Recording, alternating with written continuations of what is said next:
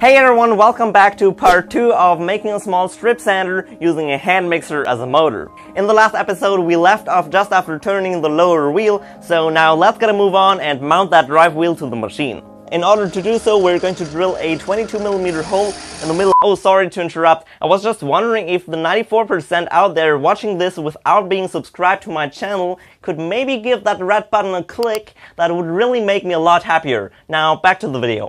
In the middle of this 8mm thick 2x2 inch piece of plywood for the ball bearing to press fit into. If the ball bearing fits too loosely like it does here, basically I could just push it in with my fingers. It does help to glue a strip of paper around the inner edge of the hole, roughly like this, to make the fit a little bit tighter.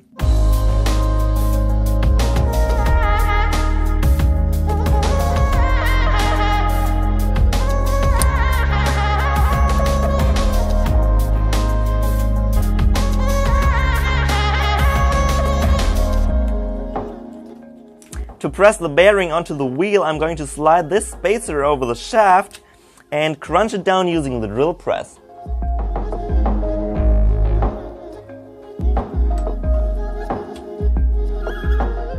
Why use the drill press? Because popping it in like a cork in a wine bottle looks better on camera than fumbling around with clamps does.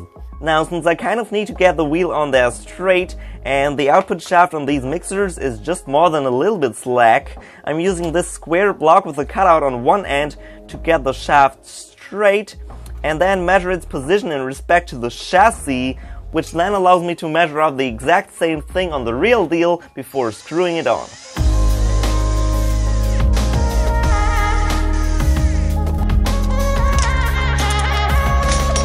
It should run smoothly now without pulling down the RPM of the mixer at all. If it does, you did something wrong, I'm afraid, but don't worry in that case, because you can still do some minor adjustments by loosening up these screws and tapping on it with a hammer and retightening them. That's exactly why I'm going to glue this on later on, to prevent this plate from wandering due to slight vibrations in use. To make the wheel less slippery to the belt, I'm cutting off a piece of bicycle inner tube and stretching it over the wheel. Now we've got ourselves a nice spinning lower wheel. Next up is machining the support beam for the upper wheel. Regular sprues should do just fine. No need wasting precious hardwood, guys.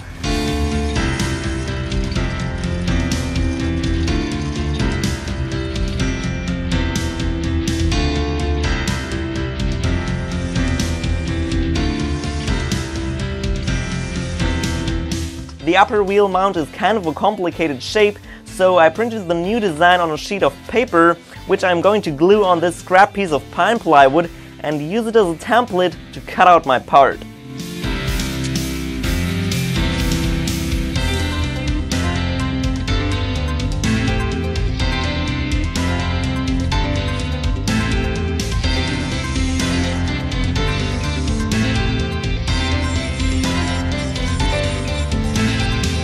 The first one of these holes is not very interesting, it's just there as a pivot point for the upper wheel mount, but the second one accommodates the upper wheel shaft, which needs to tilt up and down to allow for some belt tracking adjustment. Accordingly, I need to first drill it with the 5.5mm drill bit, and then enlarge it to 6mm for 1/3 of the way from either side to get a cross section roughly similar to an hourglass.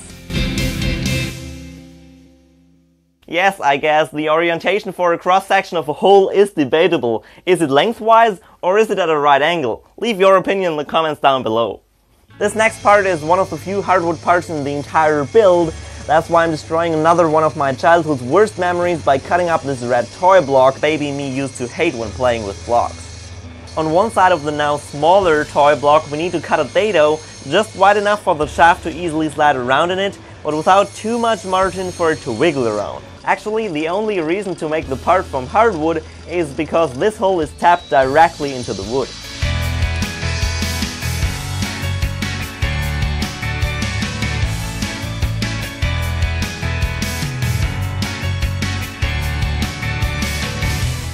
Once the glue has set, we can round over the front edge and sand everything nice and smooth.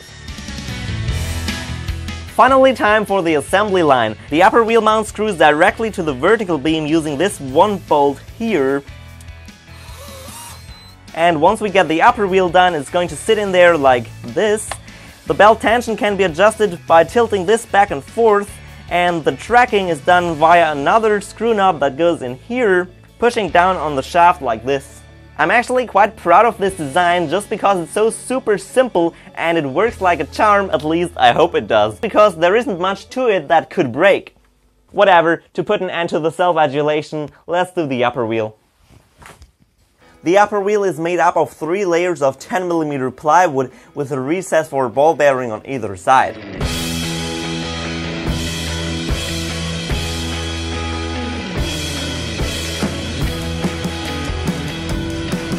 The middle is drilled out to 16mm, and since I don't have a Forstner bit that size, I'm simply diverting a plug cutter for the job.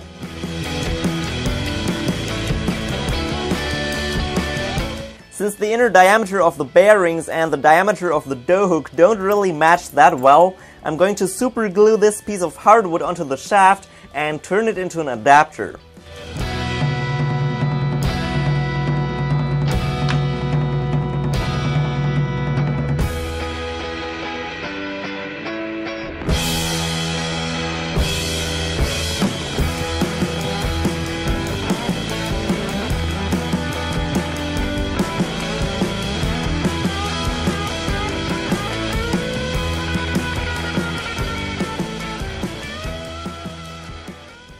If there is one thing I hate, it's when things don't turn out as precise as they are supposed to be. But never mind, in this case it shouldn't make much of a difference. Centered or not, either way it should now be ready to be put together, and like before I'm using the drill press to pop it in, although I wouldn't recommend abusing any drill press this way very often because it might actually deform or break if you push it too hard.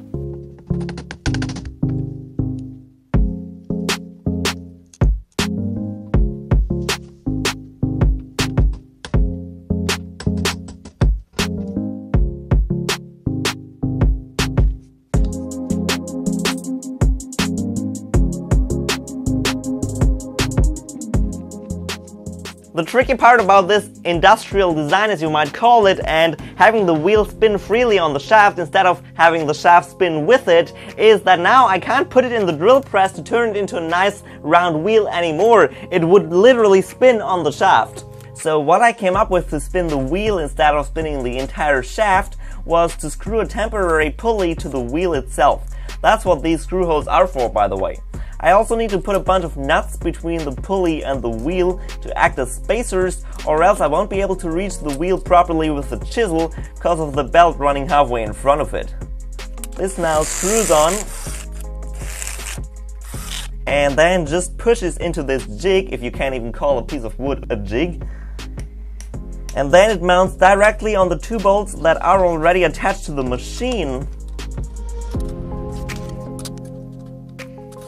And now we can put on the belt and drive our upper wheel directly with the hand mixer. And off it goes. Another problem we've got is that being just screwed to the wheel, the pulley isn't properly centered and doesn't really run true either, as you can see here. Fortunately, I can fix that pretty easily by just putting it against the belt sander at an angle, which makes it spin up and get sanded down simultaneously.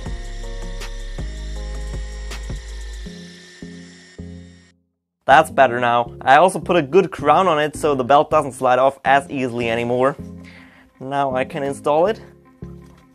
Tension the belt.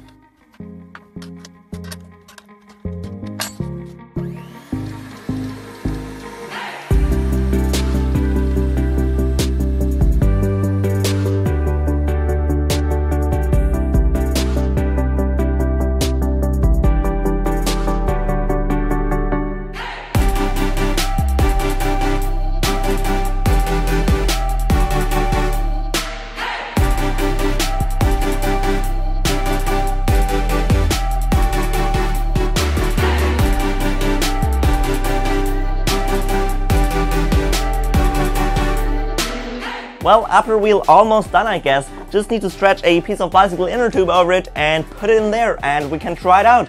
Now, I'm also not gonna lie, the belt did jump off quite a few times on me until I had the idea of stretching a piece of bicycle inner tube over the temporary pulley as well. That made it stay on for most of the time. It still jumped off once or twice, but once or twice, it's just once or twice.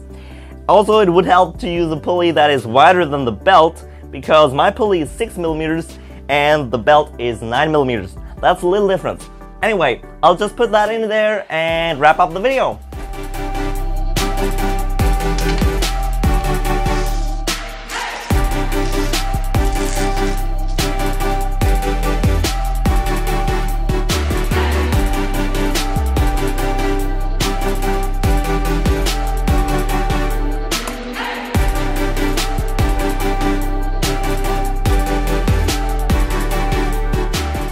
For now, I'm just gonna pull the lever for the belt tension by hand and fix it with a clamp.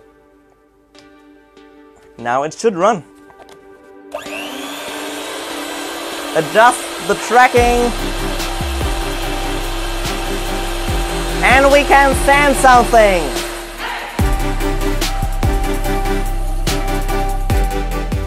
Now, I obviously still need to tweak the lower wheel a little bit because the belt's not quite running centered, even though it is running in the middle up here, so I need to tilt the wheel slightly downwards.